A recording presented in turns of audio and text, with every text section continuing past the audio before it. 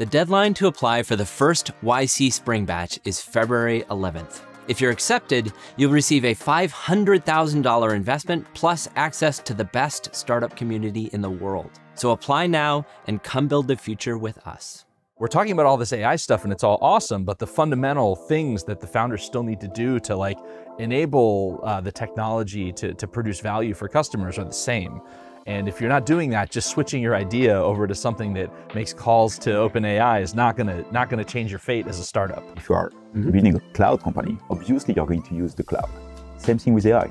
It doesn't make sense for anyone creating a new company today to not leverage AI within their company. Go to your friend who works in this and go and sit next to them and ask them how they do their job and watch their screens. And you will get ideas right away. I'm very convinced that you don't have to spend more than a few hours in front of their screens and see what of their repetitive tasks can be done better.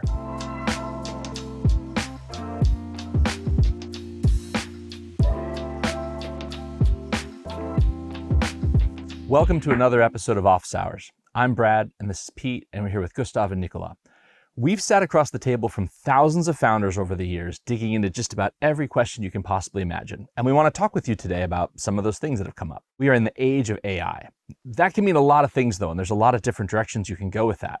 So what are some of the ways that startups are taking advantage of the fact that there's so many new opportunities coming on board from LLMs? If I were a founder today, what I would be asking myself is what's going to be possible when all of these models become twice as good as they are today. So if you are a startup today in the old world of how you build the startup, should you pivot to AI? How do you see that going? Should you use AI? I have two answers to that. The straw man answer to that is that no, you should not pivot to AI. You shouldn't do that just because it seems like a good idea. But yes, you should almost absolutely be working on something that's using LLMs at the heart of it today. What's an AI company anyway? Exactly. What does it even mean? I think anyone that's using LLMs either internally to make things more efficient. I've got a company that I worked with a few batches ago that's literally building an HOA management company. Just straight up, we are an HOA management company. We sell to condo boards and then we do all the stuff for them. But they're using LLMs to make everything more efficient internally. You don't ask people if you are building a cloud company. Obviously, you're going to use the cloud. Same thing with AI. It doesn't make sense for anyone creating a new company today to not leverage AI within their company, right? That's exactly right. And it's in the early 2010s when a lot of software businesses started moving onto the cloud, there was this moment in time as a founder where there were just a lot of good ideas lying around because you had the opportunity to replace some legacy piece of software that was on-prem. And I think we're in a similar moment right now where there's just a lot of good ideas where you can take some existing piece of software and build it from scratch with AI, a native part of that, and it's going to be much better. I've talked to the CEO of Workday about this, and he was previously at PeopleSoft and just saw this 2000 or whenever, okay, PeopleSoft is huge, but now the cloud is here. Someone's going to build a whole new version of all the same stuff, just have it be based in the cloud and it'll be better. And similar moment now for a lot of companies. And I think this, if I look back on my time, I arrived here in 2007, roughly the same time for you. When you at least started with your startups, the mobile wave had not happened yet. My first week of YC was Steve Jobs presenting the iPhone. And if you haven't lived through these cycles, it was hard for me to imagine what would happen from that week on. But our company was too early. Like the App Store didn't come until summer after, and the permissions that we needed didn't come until summer after that, 2009. But the following 5 years were just that period when all the interesting mobile companies were generally started.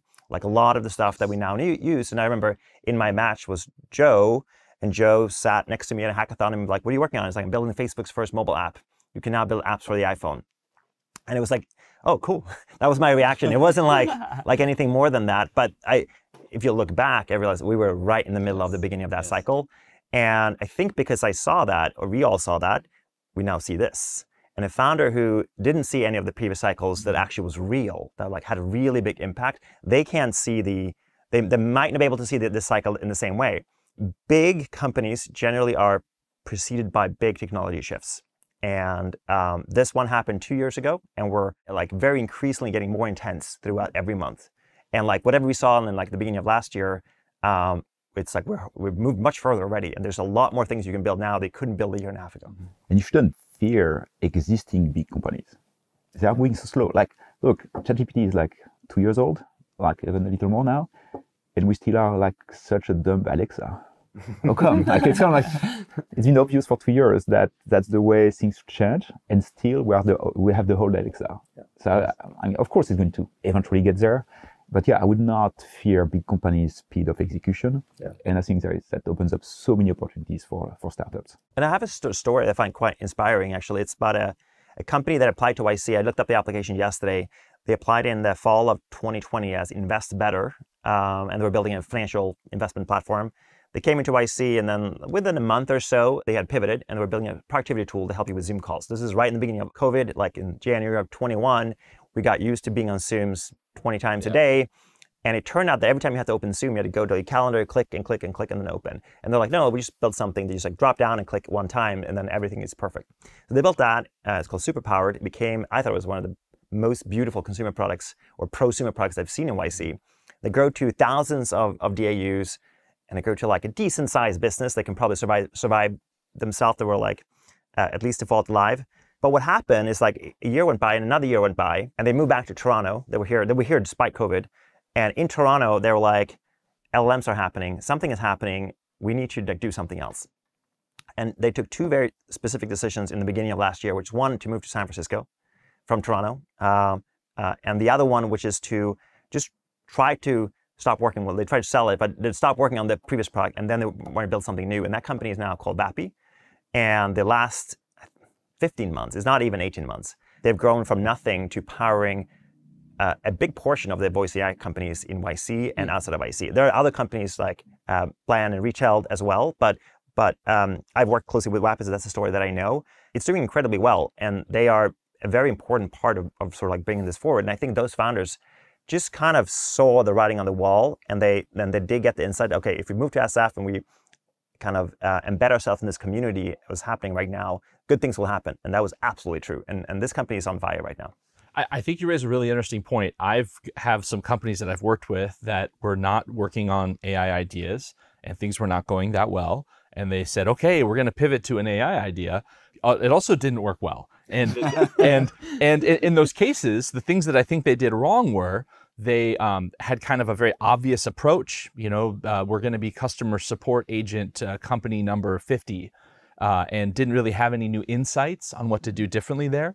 They didn't change up any of like the environment that they were working in. They didn't embed themselves in any communities. They didn't get deeper into any customer insights. And so we're talking about all this AI stuff, and it's all awesome, but the fundamental things that the founders still need to do to like enable the technology to produce value for customers are the same.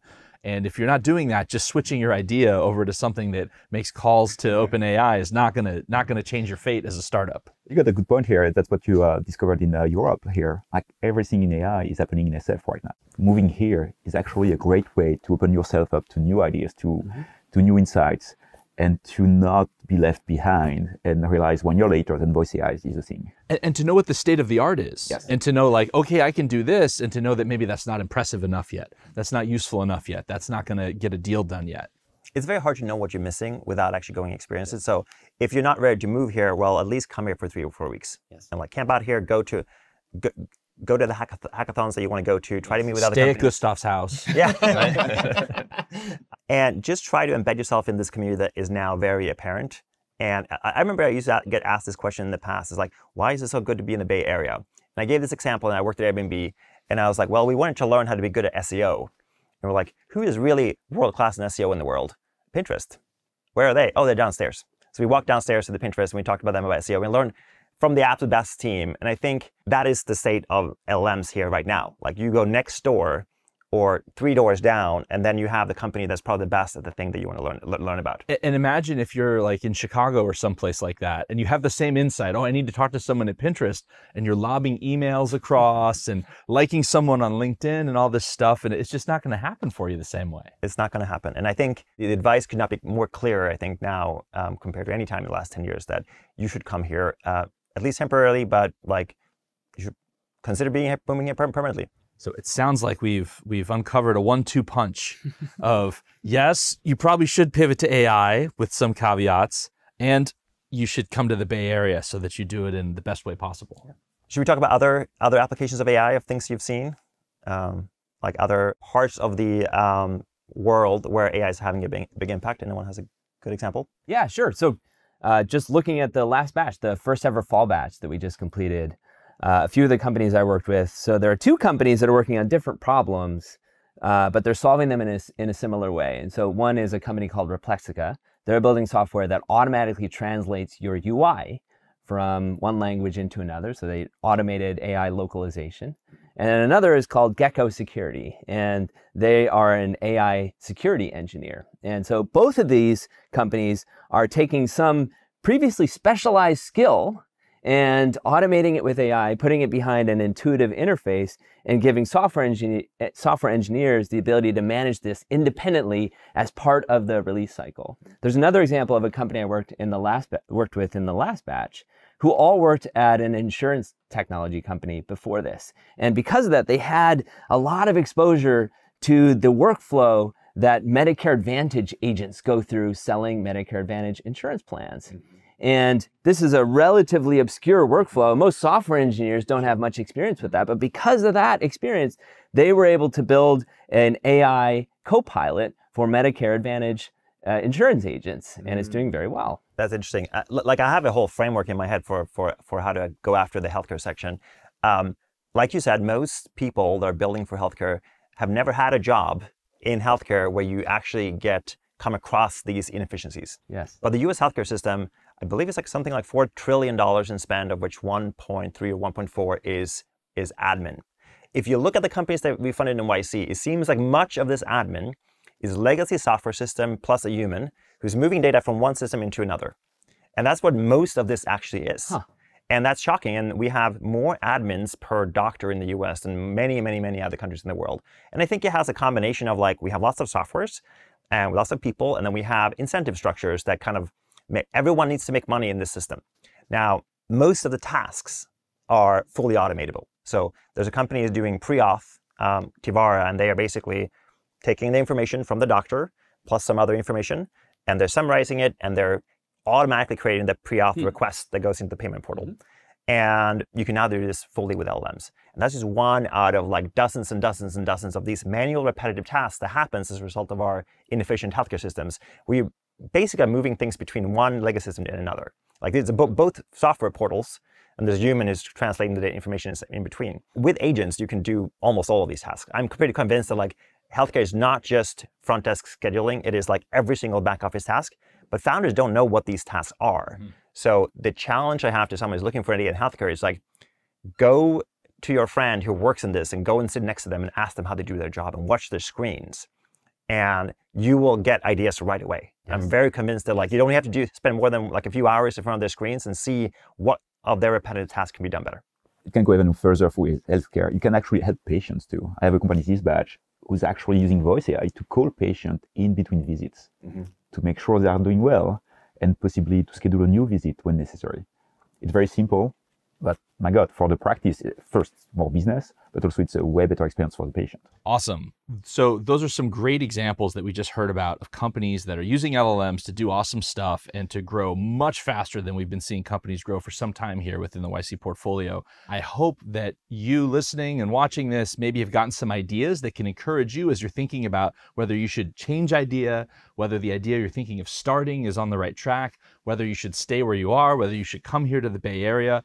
We just see a ton of opportunity here, and we see a lot of things happening that are tremendously exciting to us in our jobs. This has been a really fun time to be group partners here at Y Combinator, and we hope some of this is useful to you. Thanks so much for watching, and we'll see you on the next Office Hours.